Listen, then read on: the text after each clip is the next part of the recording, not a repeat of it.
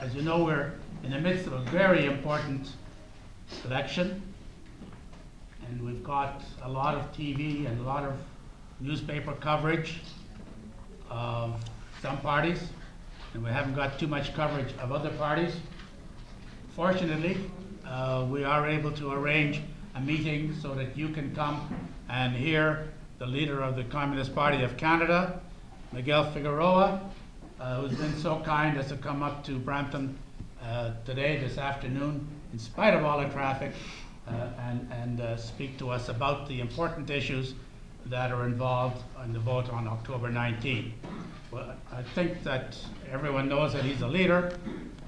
Most of you have heard him before.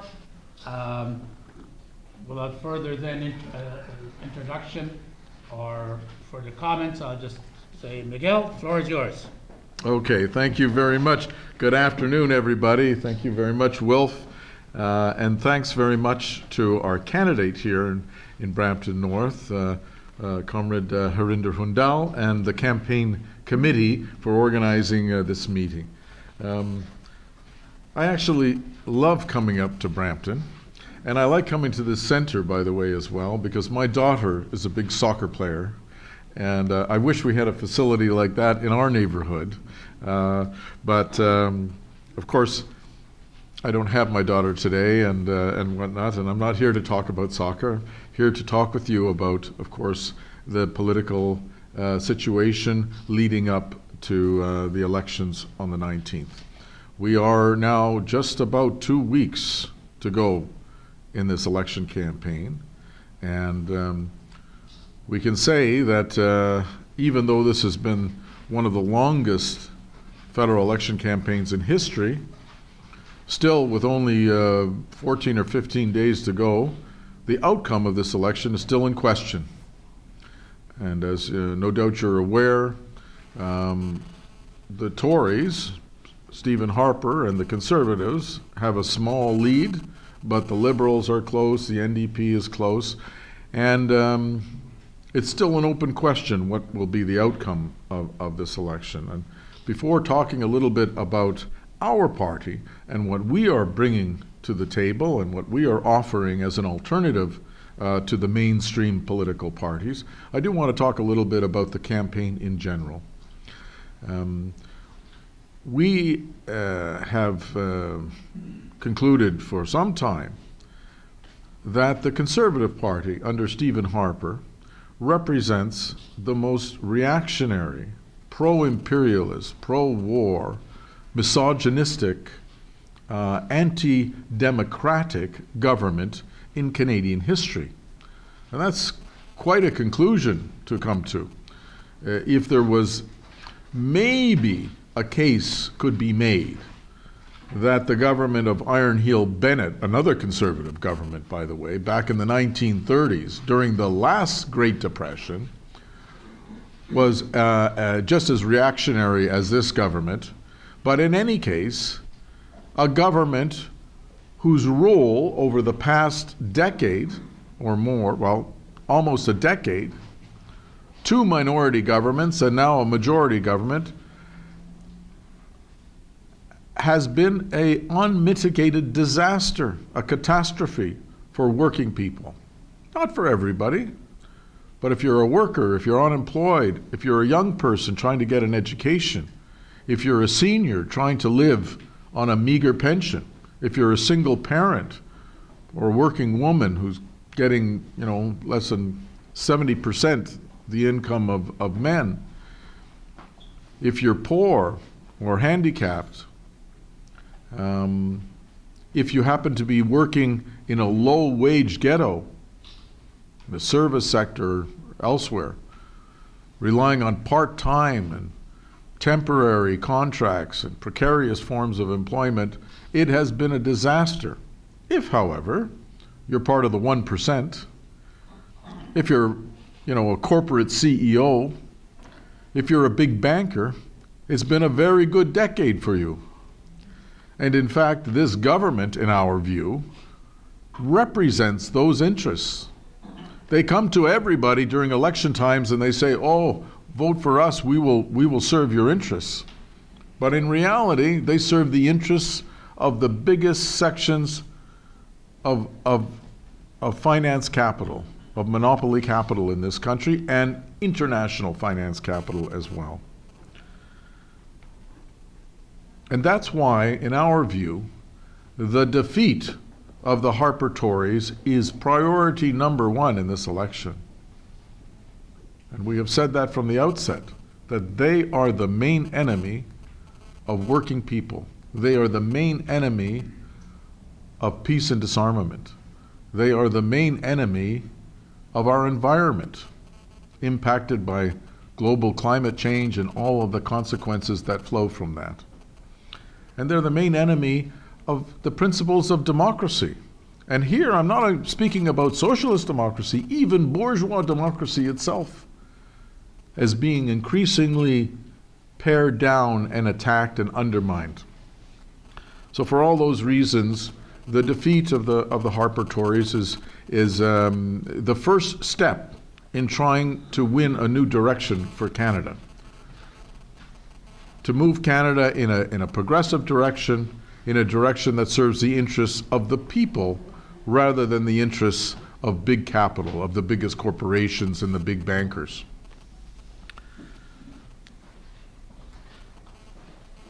It is still possible to defeat the Tories, but it's disturbing that the Tories have come back up in the polls. And why have they done that?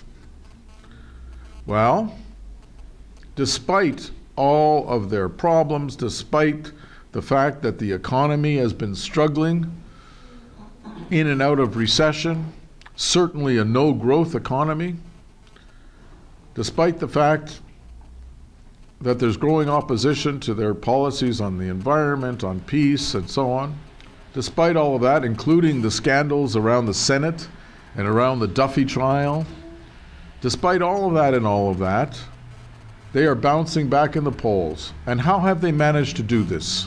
It's very important that we understand how they are doing it.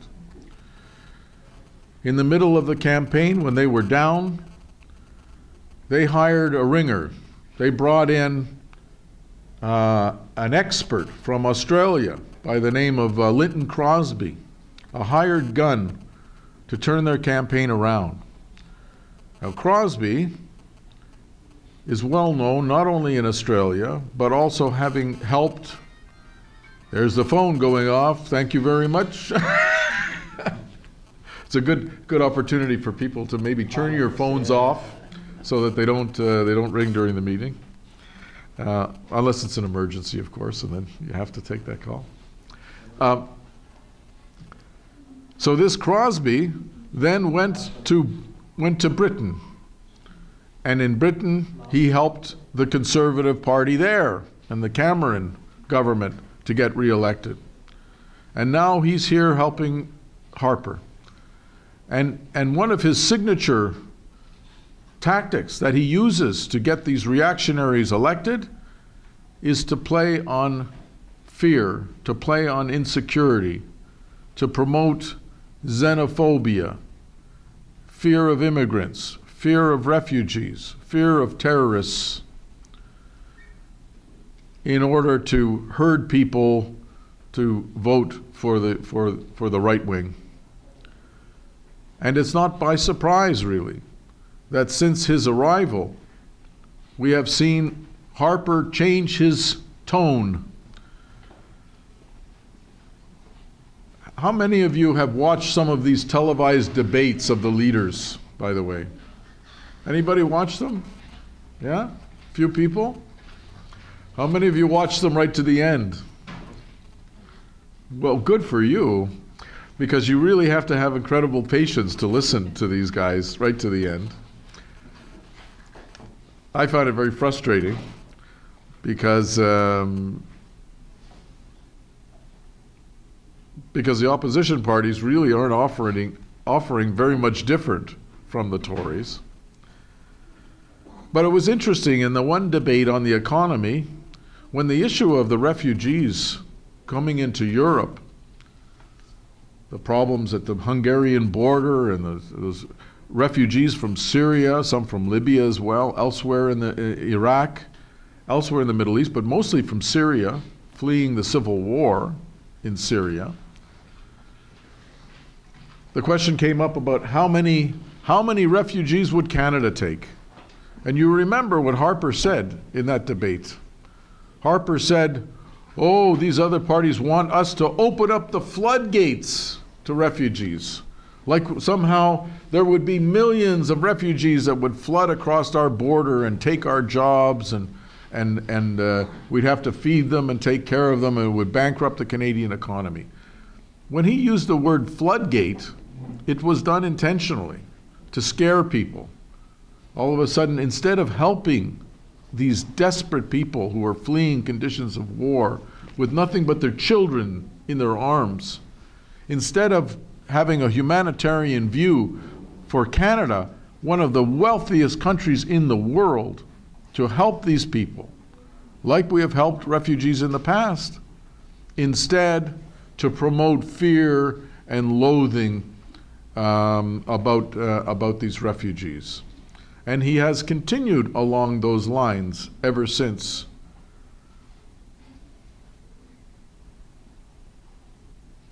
The Barbaric Cultural Practices Act has been in the news this past week. I don't know if if folks here are familiar with this legislation, but it was passed in the past year by the Tories to crack down on those who practice barbaric cultural practices against women, or in terms of the family and so on. It's ironic that this government should talk about barbaric cultural practices when just this year, a few months ago, the report of the commission, the Truth and Reconciliation Commission, came out, which showed that for not years, not for decades, but for centuries, Canada and the Canadian state has had a policy of cultural genocide against the Aboriginal peoples of this country. And that commission made 94 recommendations, which this government has refused to implement, a single one of them, and refused to accept the conclusion that there was cultural genocide. And yet we know that that in fact is what was done. And if that isn't a barbaric act, I don't know what is. But they want to talk about barbaric acts of others. And they raise the question of the niqab. You know, the veil that, you know, Islamic women, some sections of Islamic women wear, or the burqa or other types of headdress, to make a big issue about this, to whip up this idea that, well, somehow this is alien to Canadian values. What is alien about that? This is simply a ceremony that people, whether they want to wear a turban or they want to wear anything else, so what? Why? What's the big issue? And in fact, out of the 400,000 odd people who have gone through the citizenship ceremonies in recent years, less than 1% have actually said we want to keep it's part of our religious belief. Why not respect that? Well, there's a good reason why they don't want to respect that and make a big issue about it, is because they want to whip up Islamophobia, that we should be fearful of anybody of the Islamic faith. And that's linked to terrorism. These are the terrorists. And yet, ironically, Canada and the US and the other imperialist powers have been working with these same terrorists in the Middle East. Who were our allies when Canada and the US and Britain went and attacked the government in Libya and overturned it? They were Islamist extremist groups, some tied to Al-Qaeda. Who was behind the attack in Syria? ISIS and the Al-Qaeda groups, they are being funded by the CIA. They were helped to be organized by the CIA.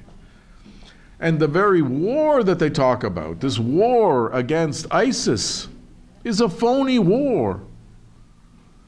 The US, for the past year, and Canada too, has been part of a bombing campaign against ISIS. And what are the results? By their own admission, they have done nothing to stop ISIS. Nothing. In fact, what they're doing is corralling ISIS and encouraging it to attack the Syrian government. That's what they're doing. And in less than 1 week, since the Russians have come in to help Syria, they have already destroyed more ISIS infrastructure in 1 week than Canada and the United States have done for the last year and a half. That's because it's a phony.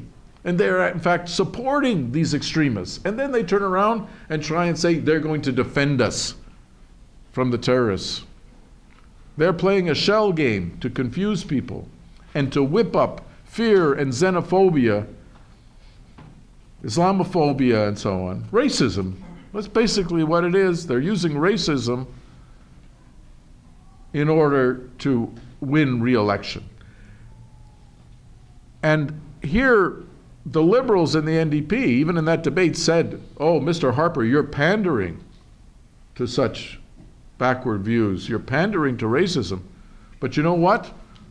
Harper and the Tories aren't pandering to it. They're not just playing on racism, they are helping to foment it. They have created this, and they did it not just yesterday.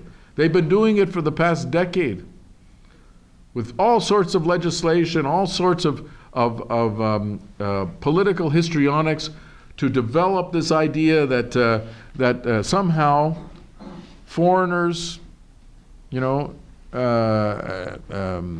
Muslims, Arabs, that they're the main enemy, so that they could justify supporting the Zionist state of Israel, so that they could cut back on immigration, which they've been doing, particularly for families who want family reunification and other forms of immigration, so that they could change the immigration system so that it was oriented just to serve the interests of business. The temporary foreign worker program, where these workers come in and have no rights, they have no benefits, and as soon as the companies decide they don't need that worker anymore, they put them on a plane and send them out. It's a patent policy to serve the interests of capital, to serve the interests of business, not the interests of people, not the interests of families, and so on. That's what this government is doing. So when they push that hot button of racism and xenophobia, they're pushing a button that they have helped to create. They didn't say, oh, there's a button of racism, we'll push it. They have helped to construct that red button, that hot button, and now they're pushing it to get themselves reelected. And it's very dangerous. And it's a path not just to the right. It's a path, in fact, potentially to fascism. And I raise that point of fascism very carefully, because we don't like to bandy around fascism like some people say. Everybody, I remember hearing somebody say, my mother's a fascist because she won't let me go to the party. Well, fascism has a real meaning, a scientific meaning. But there is a growth of fascist movements in Europe, which is very frightening. We're not just talking about anti-immigrant groups or racist groups, but overtly neo-fascist organizations that sing songs in praise of Adolf Hitler. There are such movements in Europe, and they're getting larger. And they're taking advantage of the insecurity of people. People don't know if they're going to have a job. They don't know if they're going to have an education or a roof over their heads. And then they're saying the problem is immigrants. The problem is Aboriginal people. The problem is, whatever target that they want to identify. In the United States, they target Mexicans. The problem is the Mexicans taking their jobs and so on. It's an easy tool, and it's a reactionary tool, and it's a very dangerous tool. And that's what the Tories are doing. Make no mistake about it. No? And then they turn around and they say, oh, we stand in solidarity with the rights of women. What a joke. What a joke. This is a government that in fact has attacked women over and over and over again, has cut funding to women's organizations, to halfway houses, to rape relief centers and so on. And now they want to stand in defense of women over the niqab. It's nonsense. They're using it as a racist instrument. I want to say, however, that once we're clear on this question of what the Tories are really up to and how dangerous they really are, then we have to look at what are the alternatives. What are the options that are being presented to get rid of the Tories and to be replaced by who? So I want to say a few words, first of all, about the Liberals. Justin Trudeau, playing on his family name and the fact that he's young and new face and so on, come up quite a bit in the polls. And he says that the Liberals will make a real break with the Tories, that they will fund programs, that they will build infrastructure, that they will stimulate the economy and create jobs and so on and so forth. Well, that's certainly different than what Harper's message is. Yes, it's true. But the other side of it, however, is that they say, well, but at the same time, we're not going to raise taxes on the big corporations and the banks. Taxes, by the way, one of the lowest in the entire world in Canada. It's almost a playground for the rich. But he says, no, we're not going to raise taxes, corporate taxes, on these big companies. What we're going to do instead is we're going to go into debt, further into debt. We're going to run deficit budgets. Well, make no mistake about it. Running deficits does add to the debt. And when that debt is paid back, it will be paid back on the backs of the working class and the people with more austerity. So we get austerity from the Tories today, what we've had for the last decade, with cutbacks to health care, with cutbacks to education, to social programs and so on, laying off government workers, public sector workers, or with the Liberals, a little bit of stimulus now and more austerity later. Whether you want it now or later, it's going to come out of the pockets of the working class. That's the big difference between the Liberals and the Tories. And when you really look at it from a class point of view, it is no difference. And then there's the NDP. What has happened to the NDP? Many in this room probably historically have supported the NDP as a left alternative to the parties of big business, the Liberals and the Tories. What has befallen this party? Because really, when you start to take apart their platform, you see that the NDP has actually moved further to the right than even the Liberal Party. They say they're going to balance the budget. They don't say anything about, well, let's look at it closely. Take foreign policy. The NDP, to their credit, say we're going to stop the war in Iraq and in Syria. We're going to take Canadian troops back. Good. But they don't say anything about future wars. And in fact, they still support Canada's mission, helping a fascist government, a fascist regime in Ukraine. They don't say anything about that. And in fact, they don't say anything about Canada's involvement in NATO, from which all of this springs. NATO being the most aggressive military alliance on this earth, that now feels free to intrude and impose militarily their policies and their interests everywhere in the world. And it's led by US imperialism. And Canada is part of NATO. And so the only party, in fact, in this election that calls for Canada to get out of NATO and NORAD is the Communist Party of Canada. We're the only ones who stand up with a clear position with respect to that. But even if the NDP doesn't call for that, where do they stand on military spending?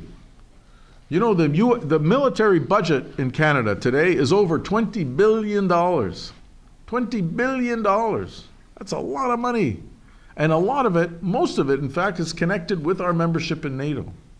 And yet the NDP says, no, we're in favor of continuing to increase military spending. And in some cases, in fact, in some of the debates in Parliament have said that the Tories aren't spending enough on the military.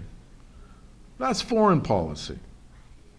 I could say something also about the question of Israel and Palestine, but the NDP has shifted way to the right in that as well. And they've turned their back on the Palestinian people, and they're supporting Israel now. And even some of their own candidates who speak out again in defense of the Palestinian people and their right to an independent homeland, their right to self-determination, those candidates have been fired. They have been removed. That tells you a lot as well about where the NDP has gone. But it's not just on foreign policy. On trade policy, the NDP now basically supports all of these trade pacts, including NAFTA. They used to call for Canada to get out of NAFTA. Now they say, well, it's a fait accompli. And they've supported the CETA negotiations with Europe. And they have said, in fact, that with respect to this new arrangement, and all of these, by the way, are pro-corporate trade pacts. They don't help working people at all. And as a matter of fact, jobs and development suffer as a result of these trade pacts. It serves the interests of capital. It allows them to move billions and hundreds of billions of dollars around the planet to exploit the resources at a keystroke on a computer. But it doesn't help working people at all and actually works against their interests. But this latest treaty, the Trans-Pacific Partnership Treaty, which is going to cost even more jobs for auto workers and for dairy farmers and for workers in a whole number of other sectors. What has the NDP said? They said, well, we're not committed to this. You know, if we get elected, well, it's still an open question, but they haven't said they're opposed to this negotiation, which is a secret negotiation that Harper and the Tories have been carrying out behind the scenes.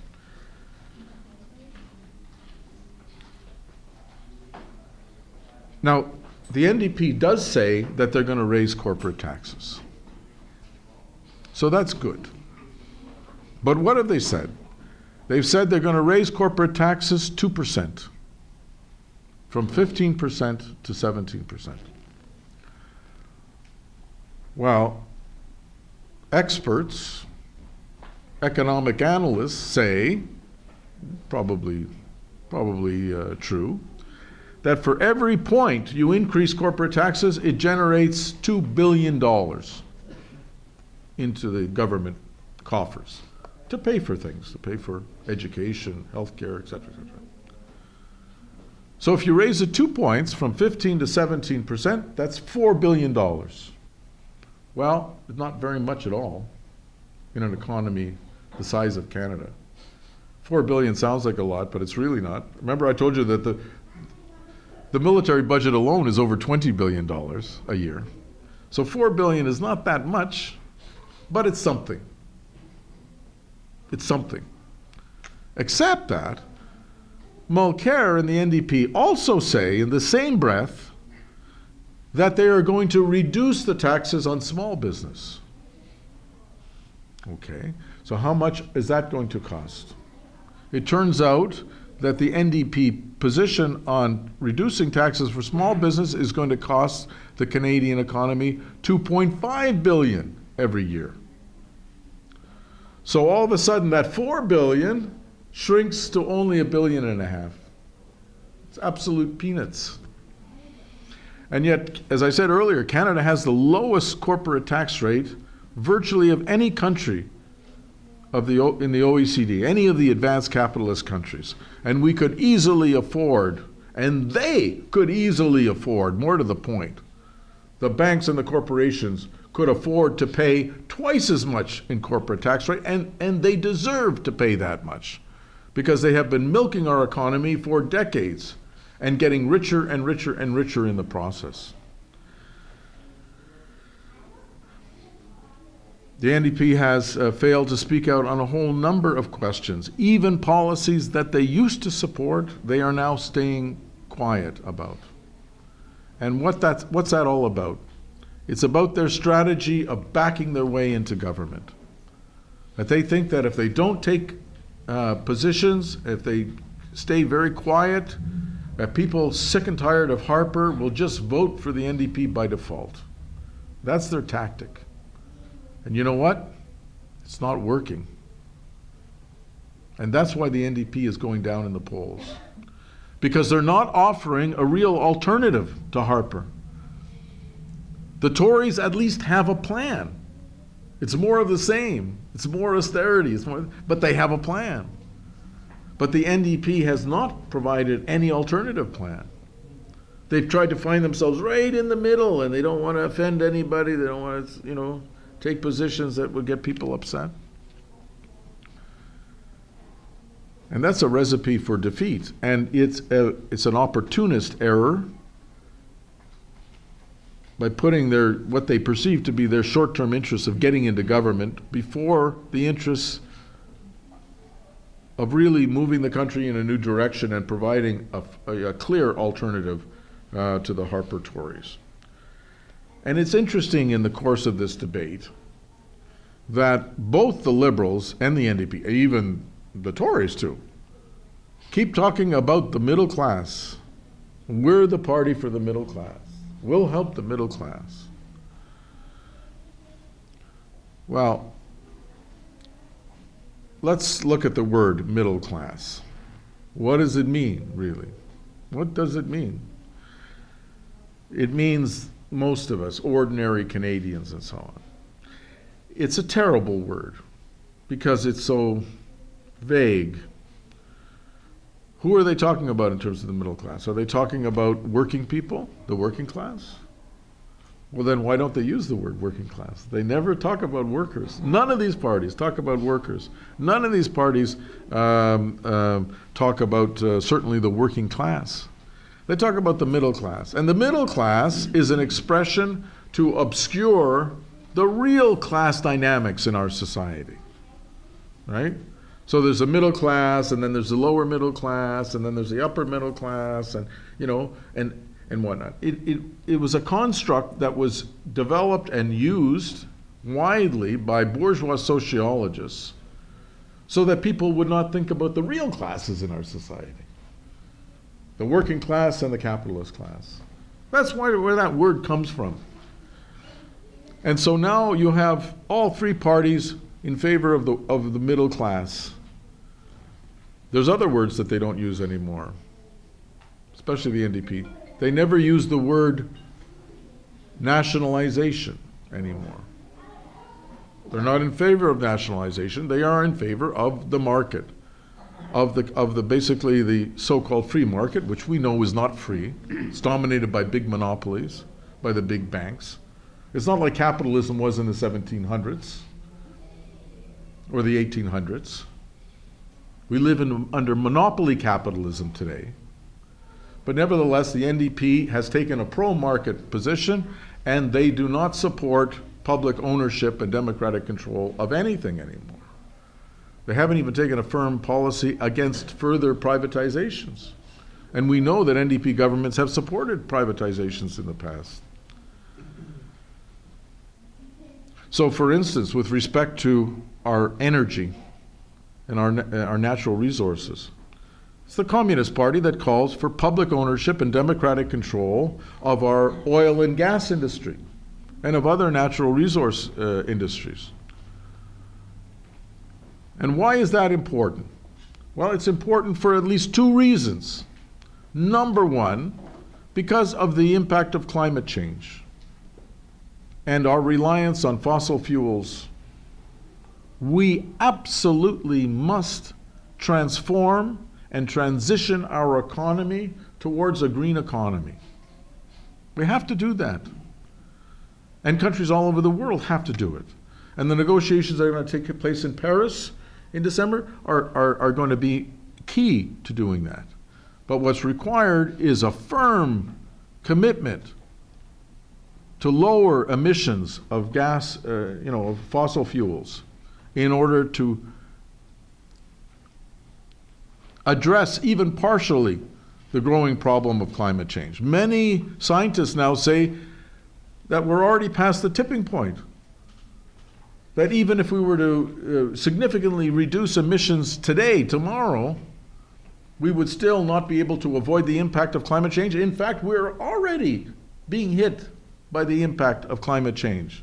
Look at all of these droughts and extreme weather, superstorms and what have you, flooding, all sorts of problems that are directly connected to climate change.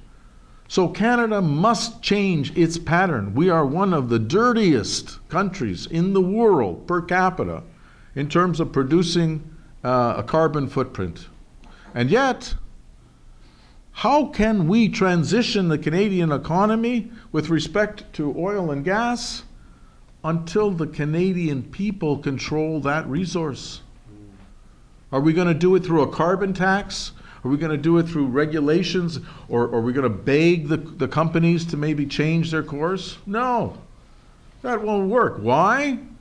Because these big oil and gas monopolies won't stop until they make every last bit of profit to fill their coffers. And they don't care about the environment. They don't care about our communities. They don't care about the working class. All they care about is private profit. And so you can't really make a change until we nationalize those resources. But nobody speaks about that question. And it's not an extreme thing. It's not a pie in the sky fantasy. 80% of the oil